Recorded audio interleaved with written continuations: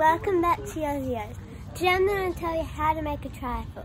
So first, because if you're putting jelly in a trifle, I normally make the jelly first because it can set. So I've done my raspberry and strawberry, that one in the same one. Then my lime, I think it is. Yep, lime, backwards. Lime. Then I have purple grape in this one. So I have 3 containers because we are going to be doing 12 people.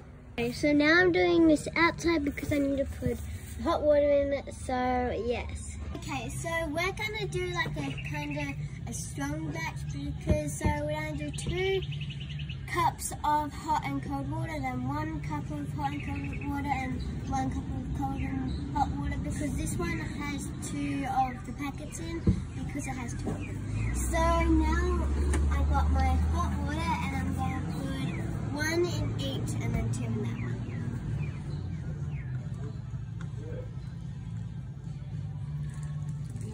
Okay, now we have put in the hot water, it's time for the cold water. Okay.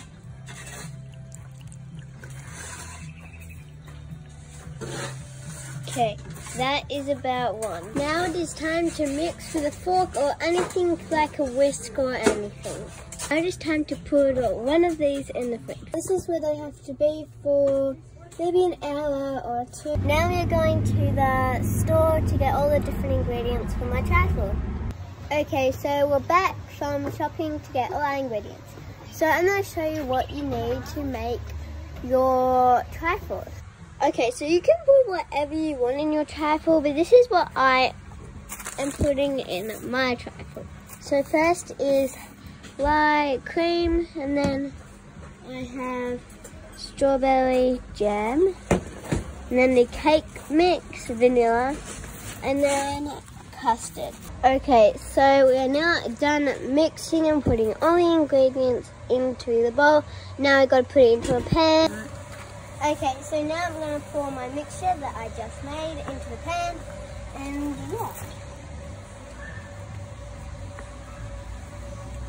Okay, so it's now cooked, now we need to wait for it to cool down and then we can do the rest of the trifle.